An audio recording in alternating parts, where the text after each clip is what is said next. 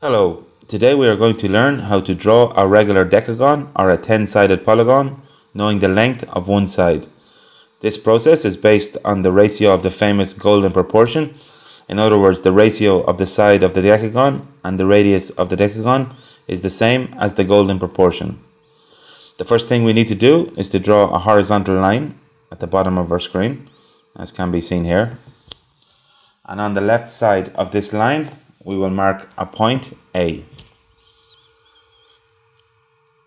Now, setting the compass to the length of the given side L at the top of the screen, which is the side of the decagon that we want to draw, setting the compass on point A, we're going to transport this length onto the horizontal line. So, setting the compass on to the length L first.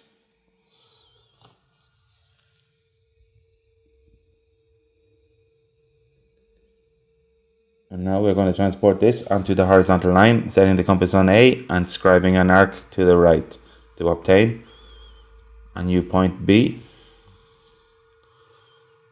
And this line segment AB will be the first side of the base of the decagon we want to draw. Now we need to draw the perpendicular bisector of the base AB.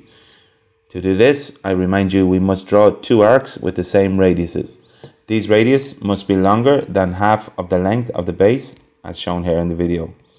And now we will draw the first arc with a compass centered on A. We will draw an arc above and below the line.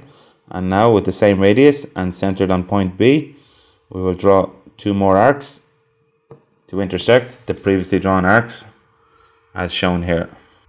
So the perpendicular bisector is the line which passes through these 2 points, and we will elongate it, as can be seen here in the video.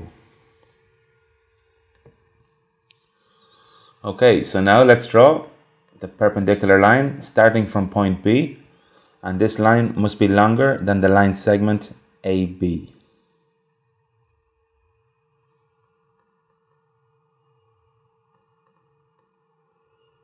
And now setting the compass to the length AB, we're going to scribe an arc on the previously drawn perpendicular line, as shown here in the video. And this arc intersects our line at a new point, which we will call P. So the next step is centering our compass on midpoint M and radius MP. We scribe an arc to the right until it intersects the prolongation of the line segment AB, as can be seen here. And we will call this point Q. So the length AQ will be equal to the radius of the circumscribed circle of the decagon that we want to draw. So the next step, setting the compass on point A, and with radius AQ, we scribe an arc to the left until it cuts our previously drawn perpendicular bisector of the line segment AB. And this new point, O, is going to be the center of the circumscribed circle of the decagon that we want to draw. This point is also the top vertex of the pentagon with a side AB, which is shown here drawn in red lines. So the next step is to draw the circumscribed circle, setting the compass on point O, and with radius OA, we draw the circle. And now setting the compass to the given length AB, we are going to transport this length 9 times around the circle to locate all the vertices of the decagon we want to draw. So now setting the compass on B, we scribe our first arc, which will be the third vertices of the decagon. And again, repeating the same process, setting the compass on the previously drawn arc, we scribe another arc. And again, our fourth one. And now we will do the left side, just to minimize any slight inaccuracies there might be. So we'll continue on the left side, scribing our arcs, obtaining new vertices of the decagon we want to draw. And finally, our final vertices. So the next step is we will name these vertices from A to J. You can just check that our vertices are lined up to show that we were working with accuracy. So we can see that they are. Okay, and the final step is to, with a ruler and a thicker line, to join all the vertices from A to B, from B to C,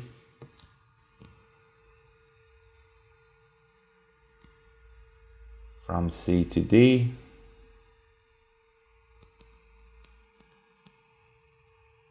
from D to E,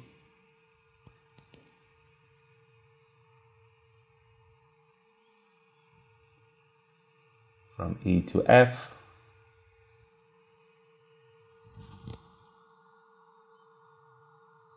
from F to G,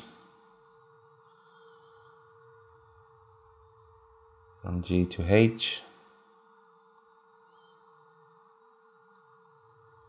from H to I,